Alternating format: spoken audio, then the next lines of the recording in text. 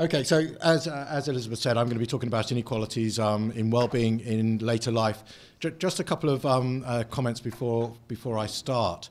The first one is that I worked out that I think I've been a member of the Radical Statistics Society since Ludi tempted me in back in 1998, so for quite a long time. So thank you to Ludi Simpson for tempting me into this fold. I've not been a particularly active member, but I've been very pleased to participate in discussion and to see the journal, which is great, absolutely great.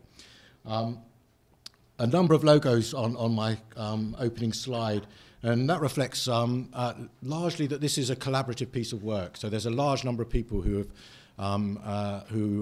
I've been able to work with in terms of generating this. And in my last slide, I'll give a list of names which reflects most of them, though not all of them. And other logos reflect funders and my institutional locations and so on. The key thing to say is that I'm in the Cathy Marsh Centre at the University of Manchester, as well as in the sociology department. So I'm going to be talking about inequalities in well-being in later life, and particularly focus on the question of socioeconomic inequalities and the drivers of those. And at a superficial level, and probably at a real level, it doesn't really address the question of is Britain pulling apart, because that's obviously a kind of active change that we're thinking about. But what I'm going to try and do is to remind us that inequalities are not about older people and younger people only, or the advantages that the baby boomer generation might be taking at the expense of younger generations. It's also about inequalities within age groups and within generations, and these are really quite stark, as was raised in Claire's talk about gender inequalities as well. And so it's to focus on that.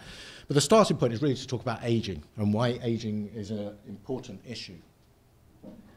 And this is an old quote from 1999, the Global Commission on Aging. And the essence of this quote is that as with global warming, we're facing a terrible crisis in terms of the aging of populations. Talked about in the same kind of ways as global warming when you read reports in relation to this.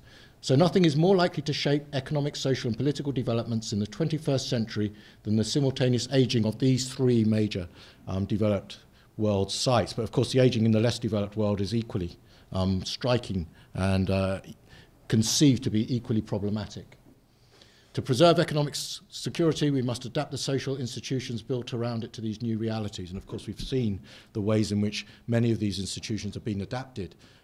So extended working lives and real attacks on pension rights over time. But the second part of the quote, I think, is also really interesting, because it says, beneath the daunting fiscal projections lies a long-term economic, social and cultural dynamic. What it would be like to live in societies that are much older than any we have ever known or imagined. What will it be like? And of course it's the what will it be like which suggests to us not only is our society transforming, but the experience of aging is transforming. And it's part of that, it's addressing that question in part that I want to go to in this talk as well. And I'll start with this. And this is a picture from our local art gallery just around the corner from here, a Walter Sickert picture. I'm not a great consumer of art, but I do occasionally wander around art galleries, and on the stairwell this picture was there and it just struck me, and I've quoted from the card that went with it to on the right hand side of the picture about how contemporary critics found the image shocking at a time when we thought the elderly should be treated with respect or represented with respect or with sentiment. And then the honesty and brutality that's in Sickert's picture there. And what this reminds us, of course, is that what it is to be old, how we understand aging, how we relate to older people, and how we as older people experience aging changes over time, changes across contexts, changes in different cultures and over history. And so the kind of fears that we have about aging societies, of course, reflect a perception of aging that is fixed in a particular historical period, which may well be very different when these changes happen or as these changes happen. And so we have this notion of a third age. and a third age where people are healthy, wealthy, and engaged in society, enjoying a post-retirement life. So post-retirement, post-parenting, and before they're dependent. And of course, this comes from Laszlo's work, and something that is increasingly visible in our society, representations of older people on holiday, enjoying their money, enjoying their time, older people as consumers, the grey pound, and so on. And a notion that, or Laszlo's notion was that these older people could contribute to society as well. So voluntary community activities, political, civic engagement, you've got time, you've got money, and you've got your health. And you can consume and enjoy life, leisure, pleasure, and so on. And importantly, in terms of the ways in which we think about older people in our society, moving towards the cultural mainstream, so shaping our society in many ways as well. And then the notion of this period in which we can self-fulfill, connecting with Maslow's notions of self-actualization, having a role, status, and having fun. But we have also seen in this period of austerity a shift in discourse towards these third ages as, in fact, greedy, self-interested baby boomers. And so those are the people who've stolen, or we are the people, because I'm just at the tail end of that, we are the people who've stolen everyone else's futures. Because we have taken advantage of public sector investments in education, healthcare, and so on, and made lots of money, and now we're not willing to contribute back to the system. The important point in these discussions, of course, and I've already implied that I think this is an important point. The important point in these discussions is that you can't characterize baby boomers or older people as some uniform group. There are marked inequalities within that group, which I will go on to demonstrate. And the idea that the resources to enjoy this wonderful third age are strongly related to socioeconomic position. My argument, of course, is that class inequalities persist into retirement. And when we talk about baby boomers, or when we talk about the third age, we actually need to focus on class as well. And I'll illustrate the point with this slide, and again bringing the Manchester context here. One of the great things about Manchester, there are quite a few great things about Manchester, but one of the great things about Manchester in the context of ageing is that the City Council is really committed to making Manchester an age-friendly city. So thinking about the ways in which the services it provides can be adapted to promote a positive life for older people in the city, but also thinking about the question of poverty and class within the city.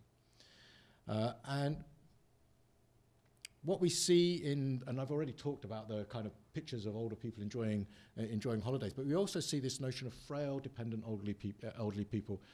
So that's a picture from a BBC website, quite old now, when the first discussions around extending working lives really hit home.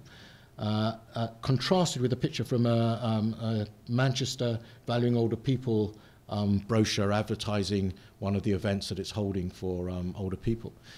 And the contrast is really quite stark, and my argument is that when we see these images and we see these contrasting images of aging in society, what in fact we are seeing are contrasting class images. They're not presented in that way. We have discussions about frailty, dependency, and so on, and we have discussions about greedy baby boomers, but what they are stereotypical representations of the class experience of later life, is my argument. Okay, now this is, believe it or not, a research paper, so I am going to now talk about some research which illustrates the points that I've made in terms of introduction. As I said, I'm drawing on a couple of pieces of research, and research that I've been fortunate enough to conduct in collaboration with a relatively large group of colleagues. And I want to ask some questions and focus them around well-being and focus them around the experience of well-being in later life and how that might be shaped by socioeconomic position, class location, and so on. And so the first question is, how is well-being patterned in later life? And we've seeing a literature which is beginning to argue that we have a classic U-shaped experience of or inverted U-shaped experience of well-being. So as we move towards retirement and in the years post-retirement, well-being improves, and then we see a deterioration in well-being in later life. And so that then raises questions in terms of a cross-sectional description, how far this is an age cohort effect and how far this is an aging effect. Whether we see a third age effect within this U-shaped distribution of well-being and how that relates to retirement and retirement experiences. Whether different dimensions of well-being behave in the same way. And then the kind of key questions, I think, are really why do we see this patterning of well-being with age, the patterning that I will show in a minute. What is it that drives the association between well-being and age? And how far is that related to socioeconomic position? So what evidence is there for class inequalities in later life characterized by the well-being outcomes? I'm going to use the English longitudinal study of aging to do this. So for those of you who don't know the English longitudinal study of aging, you can get the data from the UK Data Service and a brief summary here. So it's a panel study of people aged 50 and over, as the words longitudinal and aging imply, and based in England. So drawn from the Health Survey for England, the sample initially. And we have 6 waves of data. I think the 6th wave of data is maybe a matter of days away from being deposited in the archive. And an additional wave 0 from the Health Survey for England data. People are interviewed every 2 years and they have a medical assessment every 4 years. We have proxy interviews for those people who can't do them. We have end-of-life interviews for those people who die during the panel.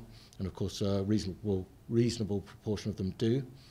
And we have detailed content. And the really exciting things about the English longitudinal study of survey of aging is that it's an interdisciplinary study, maybe multidisciplinary, interdisciplinary, in the sense that we have detailed content across a number of domains. So from the economics to the health to the social, and I've given a brief summary of those. And the other really exciting thing about it is that it has partner studies in a number of different countries, so we can study the aging experience in different economic, cultural contexts. And I've listed a few there: HRS in the US, Share across mainland Europe, Closer in Korea, and Charles in China.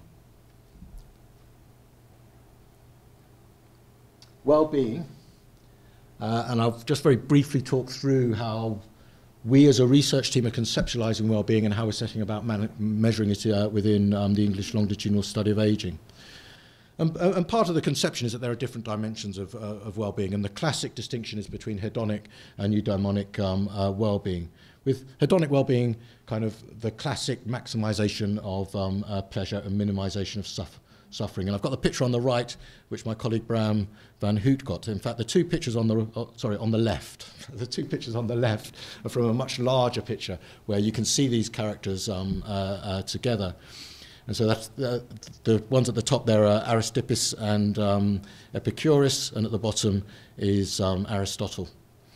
And yeah, so about pleasure, and you can measure pleasure in 2 dimensions, affective dimensions and cognitive dimensions. And within ELSA, we've operationalized this with a measure of negative affect, the CESD depression symptoms score, and evaluation of life, the DINA satisfaction with life measure.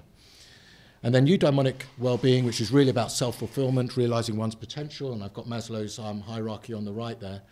And we've operationalized this using the CASP, which was designed particularly to measure quality of life for older people, and contains dimensions of control over one's life, autonomy over one's life, self-realization, and pleasure. We've done a lot of work around measurement, the measurement properties of these scales, but in the end what I've done is use a truncated version of the CASP scale and the full versions of the CSD and DINA life satisfaction scale.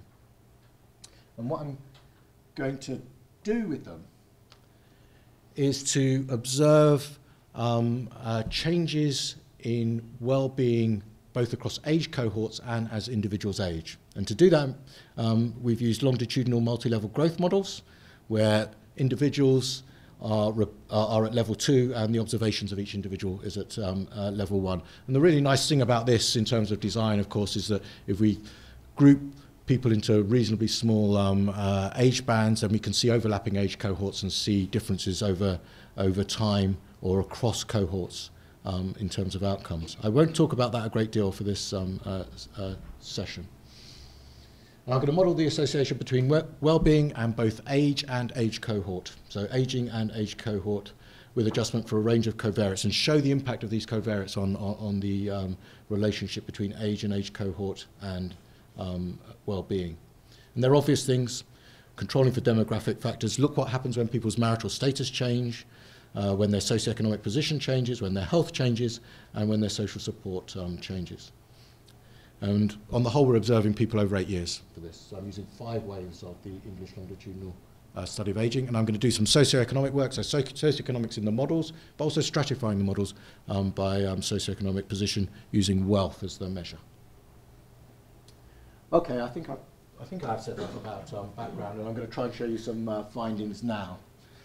And so this is the relationship between age, in effect, age cohort, and negative affect. So CESD, depression symptoms, and the higher up you are on that scale, the worse your level of depression symptomatology. And what you can see is the reduction in depression symptomatology up until probably just before the age of 70, 68, something like that. And then the rise in later life. And so that's kind of a prima facie case for that period in middle life where your well-being improves, third age perhaps, and so on.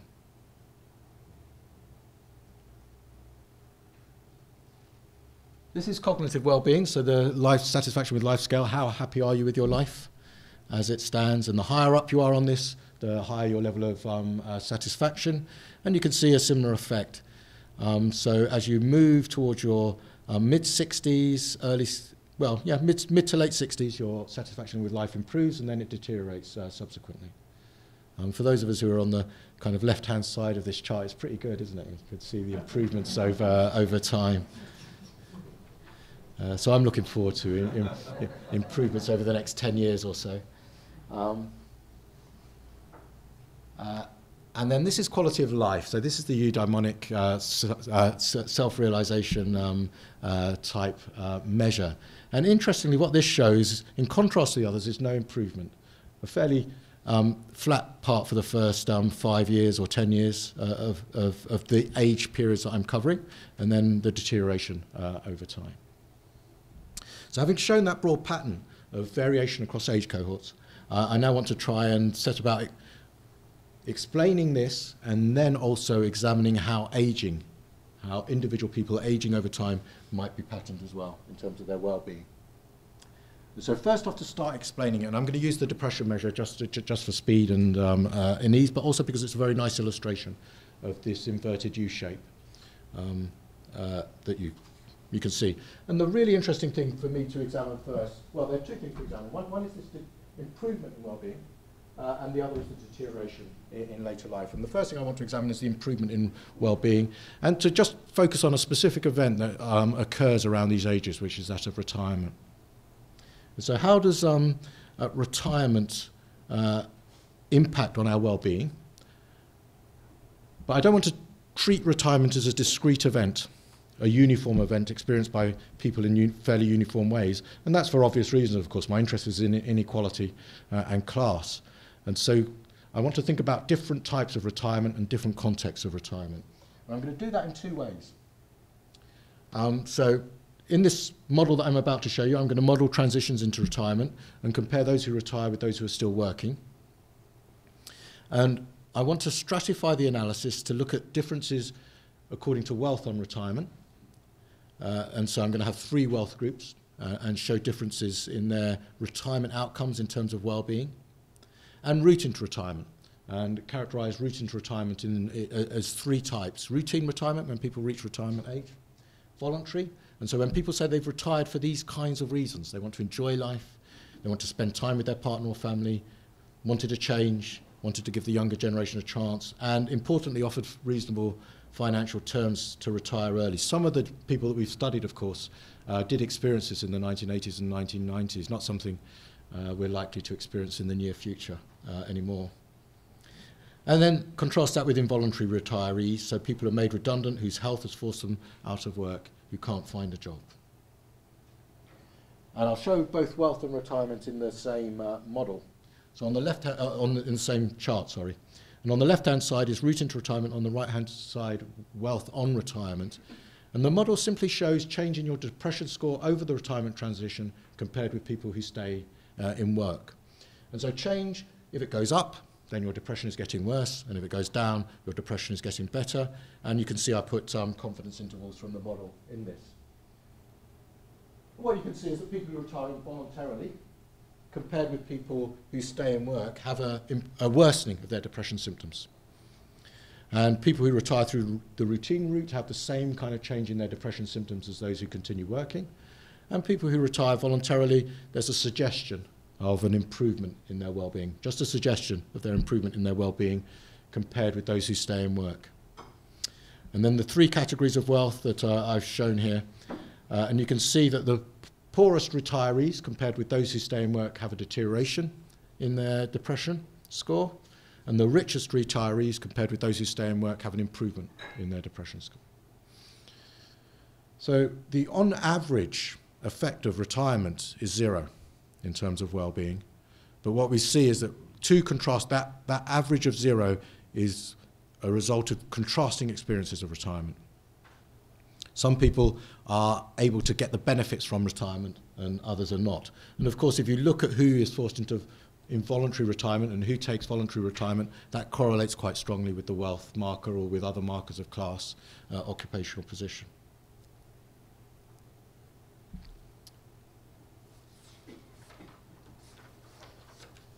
Okay, I want to turn now to focus on the, so I haven't said, in fact, retirement doesn't explain that improvement in well-being.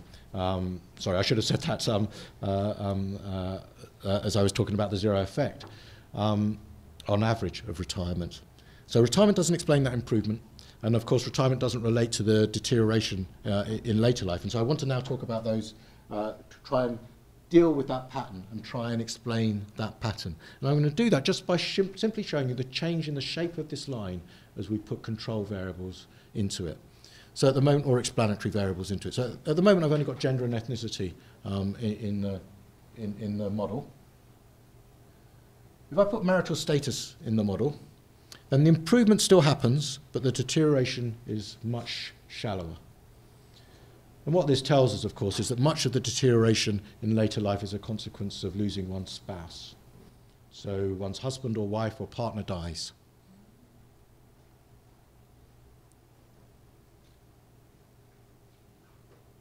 The next thing I put in the model is socioeconomic position, and what you see there is that it doesn't change the shape of the line at all.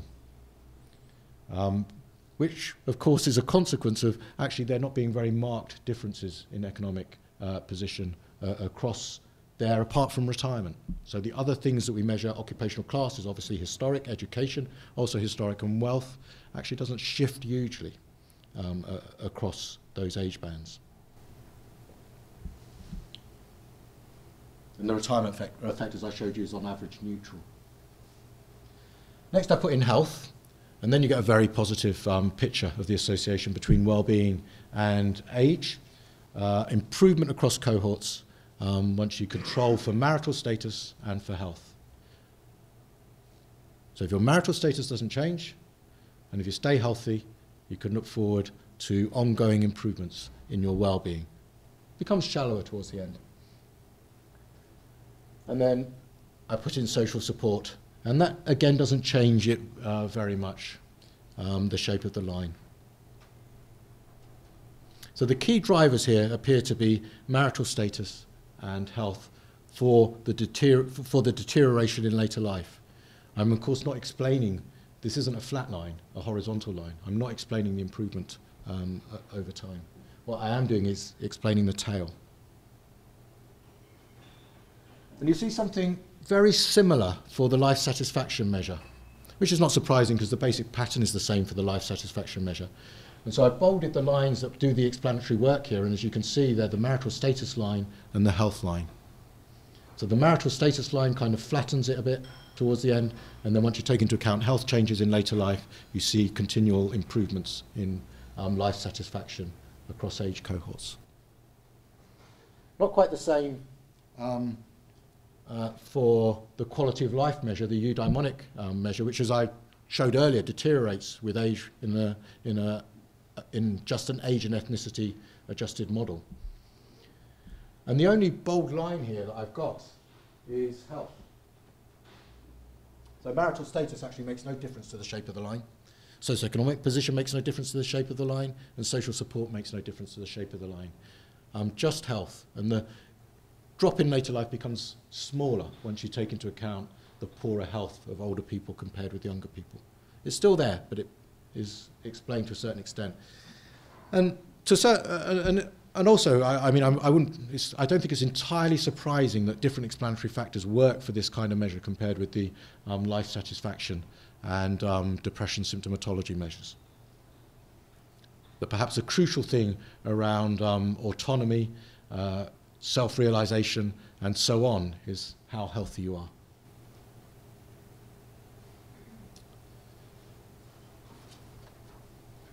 Okay, the next thing I want to do is to look at aging effects as well as age cohort effects. And so this is the full result from the multi-level growth model. And I'm just looking at life satisfaction here. So the improvement with life, you can see the on average improvement with life satisfaction across cohorts and then the deterioration. But what each of these lines show is the trajectory as people grow older. And so the lines represent wave-on-wave change in life satisfaction and wave-on-wave change for different age cohorts. So we haven't imposed a uniform change. And what you can see is that in earlier age groups, an improvement in life satisfaction. So the lines are beginning to point upwards a bit.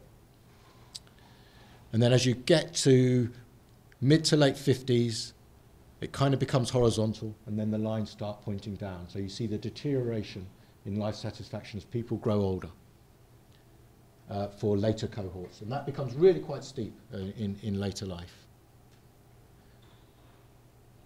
And the question, and this is a partial model, so this just has age and gender, age and gender. This just has gender and ethnicity in it. And the question is whether the kind of variables that I've used to explain the deterioration in life satisfaction in later life also explain the within-person trajectories, the on-average within-person trajectories, and how they vary across age cohorts. And the answer is not to a great deal. So I put the controls in, the purple lines here, and what that shows is the improvement in life satisfaction on average with age, across age cohorts, as you would expect. And the lines are pointing upwards for quite a long time now. So the within-person change across waves of observation continue to improve until about the age of 70. Well, sorry, I should look at the starting points. So until about the age of 60, 65. Then they level out, and then they begin to deteriorate. So the model explains some of the difference across age cohorts and deterioration with age, but by no means all. So the lines at the end aren't as steep as in the purple bars as they are in the blue bars, but they're still going downwards. How is cohort showing here? So cohort is in effect age. So each of the, so the labeling is a bit awkward, but each of these lines represents one cohort. And so the on-average cohort effect you can see by thinking about the middle of those graphs. And then the within cohort change is represented by the line. So that's the wave-on-wave, the time effect. And we've allowed that slope to vary, of course, as you can see, across different age cohorts. Okay, so pretty, at an earlier point, I also kind of made the point that this shape isn't really affected by socioeconomic position. But that doesn't mean that socioeconomic position isn't important for well-being in later life. And that's what this slide attempts to show. So I've graphed the results for each wealth quintile. This is pretty much an unadjusted model, just gender and ethnicity in the model, and then stratified by wealth across 5 wealth quintiles.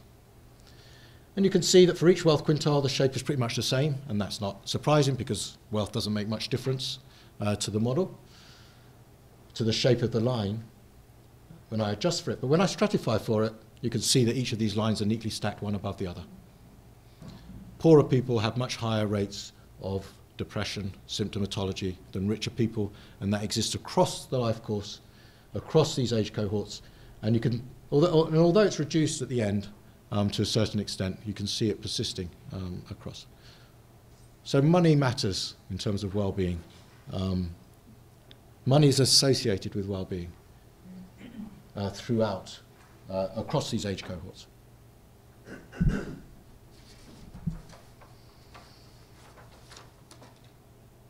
The other things that make a difference, as I discussed, were things like health and marital status. And of course, health and marital status are not randomly distributed across the population either. They're deeply stratified by class, by socioeconomic position. So the chances of your health getting worse in your later life are strongly correlated with your socioeconomic position. Hence, perhaps the stacking that you see there. And this exists both in younger old people and in older old people. So this is a very simple tabulation. Stratified men and women and stratified age groups, 50 to 59-year-olds and 75 pluses. And then each group showing the levels of self-reported fair or poor health by wealth. 5 wealth bands, 5 wealth quintiles, and you can see each is very steep. Regardless of age and regardless of gender, you can see this marked deterioration in health across wealth groups. Marked difference in health across wealth groups. It becomes really stark when you draw a few circles on the graph.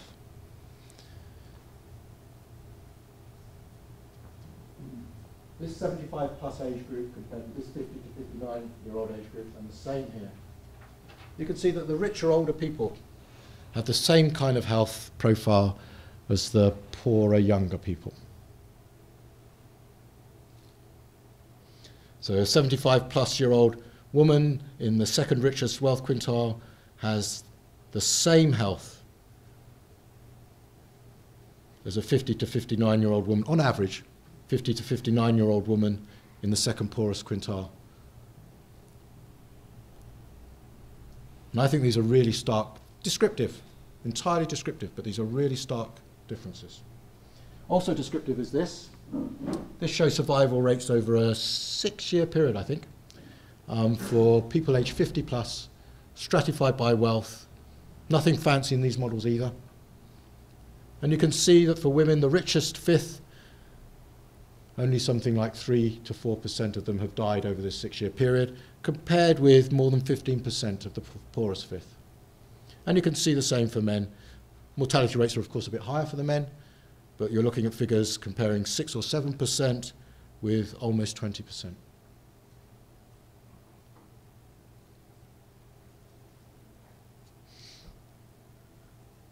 One of the other kind of interesting things to think about is how fixed these class differences are in terms of questions of social mobility.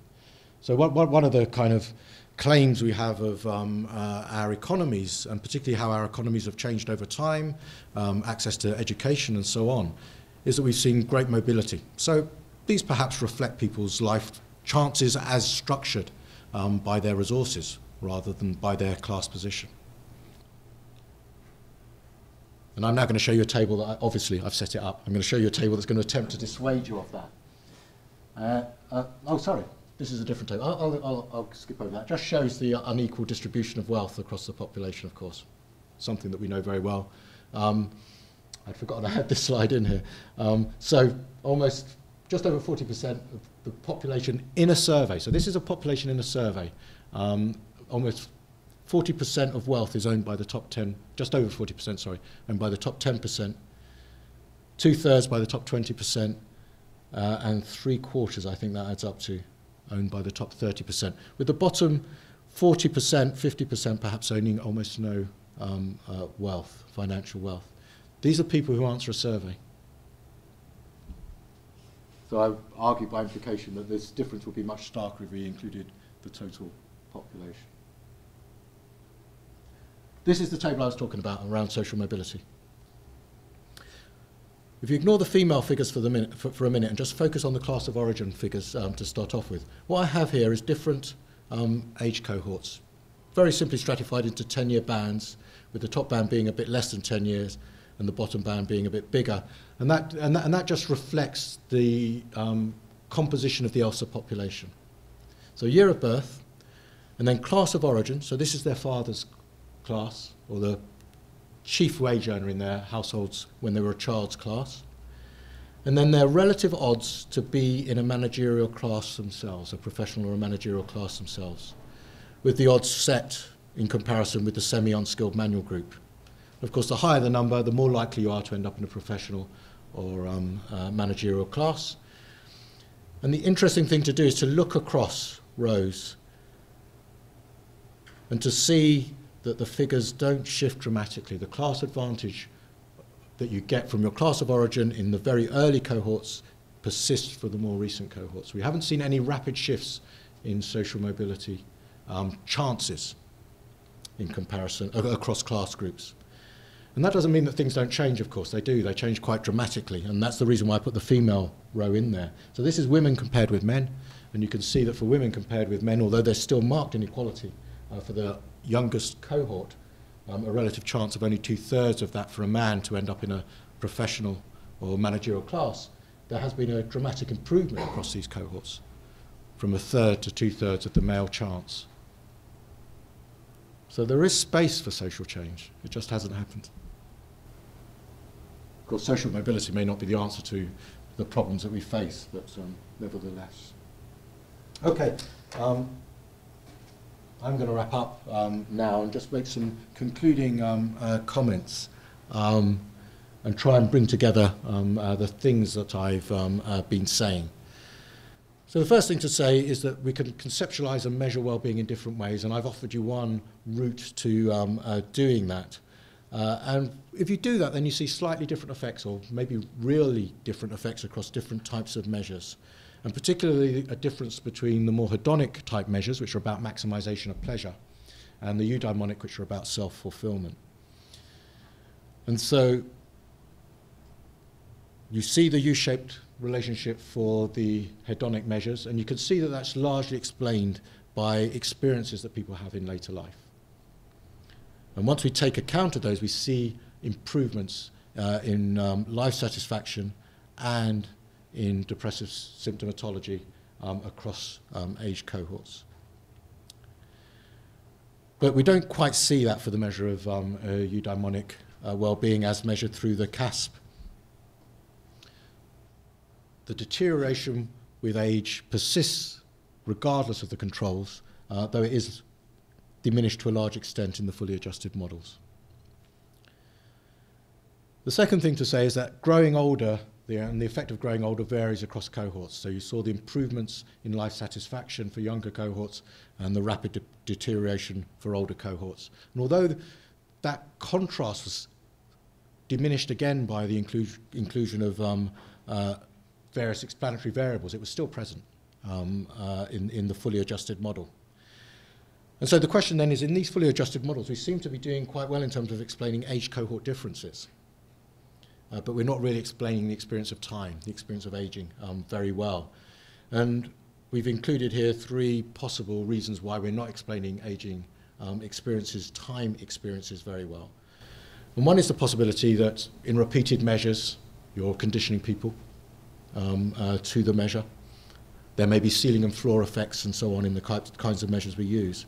Importantly, there might be real cohort differences. And we need more data, more time to begin to try and unpick whether there are real cohort differences. But also important, and I think this is important, this is the problem of using survey data, of course, is that you don't capture people's experiences fully. So even in a study like ELSA, which is interdisciplinary, multidimensional, includes many measures of people's experience in later lives, there are many things that we don't measure. Some of them we could account for in these kind of models. So things like spouse's health, we could take account of in these models. But other things like seeing your friends become ill and die, we can't take account of. The sense, the realization that your life is moving towards an end and so on. Those kind of things we can't really account for in these models. And then the final point, and this is a really important point that I want to make in terms of a context of a paper on inequality, is that the things that we adjust for in the model are not randomly distributed across the population. And I tried to illustrate that. So the chance of your spouse dying is not randomly distributed across the population. The chance of you becoming ill is not randomly distributed across the population. So not only is well-being stratified quite starkly by wealth, by socioeconomic position, the things that explain the shape are also very stratified by socioeconomic position. So, if we think about well-being in later life, we have to think about the relationship between age and transitions. And I've listed the few that are important, even if they don't all explain a wealth pattern. They're all important in terms of determining well-being. So marital status, health and disability, people's wealth, and people's retirement status. But these transitions, as I say, I'll say it again, are not randomly distributed across the population. They're structured by social class. The other thing I want to say, and I touched on it in the ways in which those lines change across different age cohorts, is that there are important cohort, generation, and period effects happening here. So the shifts in occupational structures over time, though I've also shown you some evidence that hasn't really related to differential chance of a change in differential chance of mobility. The change in pension arrangements over time, and we're seeing that particularly starkly now, the ways in which our pensions are being transformed over time. And when I was listening to Claire talk, it occurred to me, of course, it's completely obvious that women and women's pension arrangements are being sacrificed particularly in the current period in response to an aging population. Let's particularly harm public sector pensions. The ways in which retirement choices are happening, of course, is changing over time. Marriage choices. So I do indicate up there that divorce is important, but of course the meaning of divorce transforms across these cohorts and generations and is worth exploring. And then, of course, the point that I keep making, persistent inequalities. So this is my final slide. You can see a long list of colleagues who've contributed to a large extent to the paper I've just presented. And the core of the paper you can find in a paper that's first authored by Stephen Jivraj, the person at the top there, but also involves Bram van Hout and Tarani Chandola, as well as me. Thank you very much.